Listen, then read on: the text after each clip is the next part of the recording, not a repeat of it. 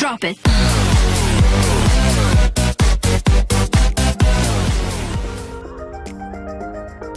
Hello, my name is Nur Ala binti Ismail from Sekolah Menengah Sains Dungun, and my hope is that our research can provide a better environment in an online class.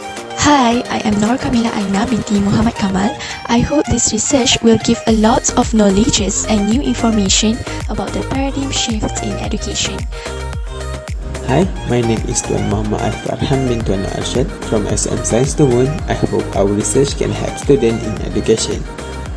Hi, my name is Muhammad WAIZZUDDin from SM Sains Dungun, and I hope our project can be acceptable by education purpose. First and foremost, we will go through the introduction.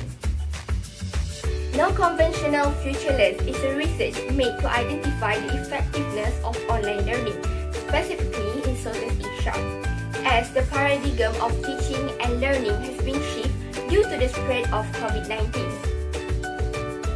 In our research, we will find out what is the most problems and obstacles that students are facing, and we will try our best to provide the best solution so that students can enjoy the environment of online classes. In students' mindset nowadays, they are not be able to pursue their study, as they can't even sit in their exam peacefully without any hesitation. Furthermore, some of the students are able to sit in their examination with an open book even though it is not an open book test. There are three ways in conducting our research. The first one will provide questions in Google Form or Microsoft Suite. The questions will consist about opinion, feelings, and schedules. They are all simple questions.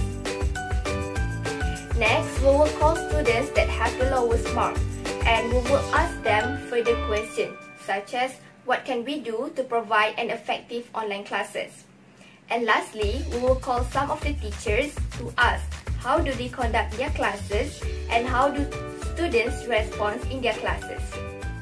I will pass the presentation to KAMILAH. The results that we got are 70% of students that answered the Google Forms questions are drowning in education problems. One of the question is, can you focus in your classes? If you can't, why? Most of them answered that they barely focus in their classes because of their own responsibilities and distractions. So, we decided to call one of the 70% students, and he said that he don't know how to manage his schedule, didn't understand the explanation that given by teachers, and lost motivation. He also said that he might fail in his education according to how he couldn't afford this new lifestyle. Furthermore, we also decided to call one of the 30% students that has a good result based on the questions in the Google Form. She said that she managed to arrange her schedule even she has a lot of responsibilities. She always asks her teachers and her friends what's the problems that she has. She also do revision after the classes and motivates herself. So, this sub-themes is not just about learning, it's also concluded the teaching's way. So, we had called 5 teachers. They said that students didn't respond to their questions and didn't submit their tasks and homework.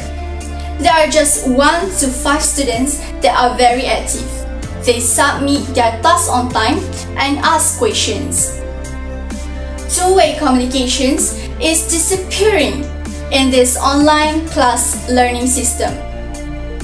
We also had found out one of the problems is the platform that had been used, such as Google Meets and Zoom, consume a lot of data. This affects the students and the teachers.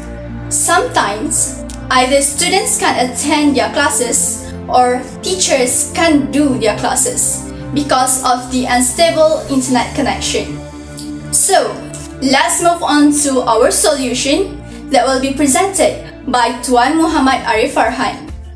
Solution. The solution from our research for a better online classes environment due to paradigm shift are: firstly, for the 70% student, we will give some motivation and try to arrange their schedule. we will try to motivate them so that they can stay focused in classes and do some revision about what they had learned that day. Furthermore, we will encourage them to be more open with their teacher, ask everything that they don't understand, and use two-way communication in classes. In this way, the teacher will be able to see either the student understand or not what they had taught.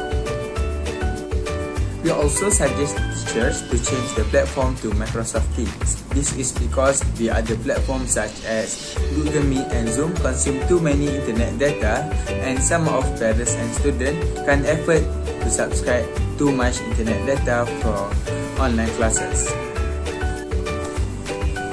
Next, after 2 weeks, we will call them again to ask either our solution has provide a better come out or not, so that we can say our research is effective or either way. Lastly, they can finally adapt the new lifestyle with paradigm shift. That's all from me. I will pass to the next presenter, Muhammad WAIZZUDDin. In the nutshell, we have 4 things to point out. The first one is the level of effectiveness of online classes is decreasing. This happens because students can't stay focused in classes and some of problems may be factors too. Next, some of the students can't afford this new lifestyle as this paradigm shift requires a lot of things to be considered as data and technology.